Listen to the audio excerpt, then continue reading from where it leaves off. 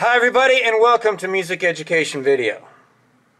You know I love you so. You know I love you so. You know I love you so. You know I love you so. You know I love you so.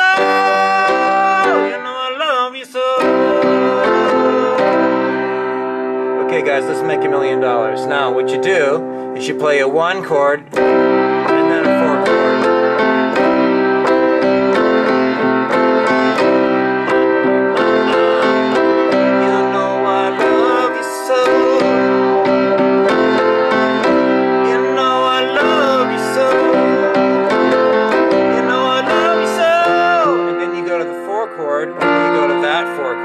Okay, we're going to break it all down, so stay with me. So, you know I love you so. And then you go to the 5 chord, and you do that. Every chord I announce, like the 5, you're going to also go to that, and we'll explain that. So, you know I love you so. Okay, so the 1 chord is the C. And then the 4 of that is 1, 2, 3, 4, and F. And that's an F. So let's just get that done, alright? Let's do this over and over. This is Motown, this is everything. Okay,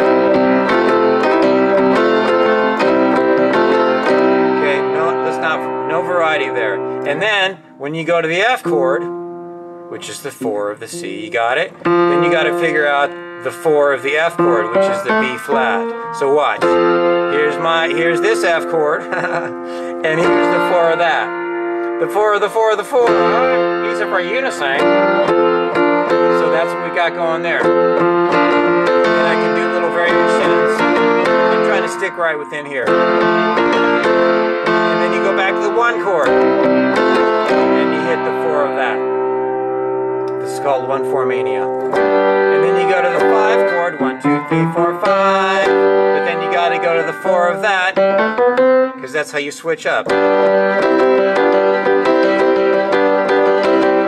just gives it somewhere to go. All right, that's the momentum of many rhythmic blues and blah blah blah R&B. You know I love you so.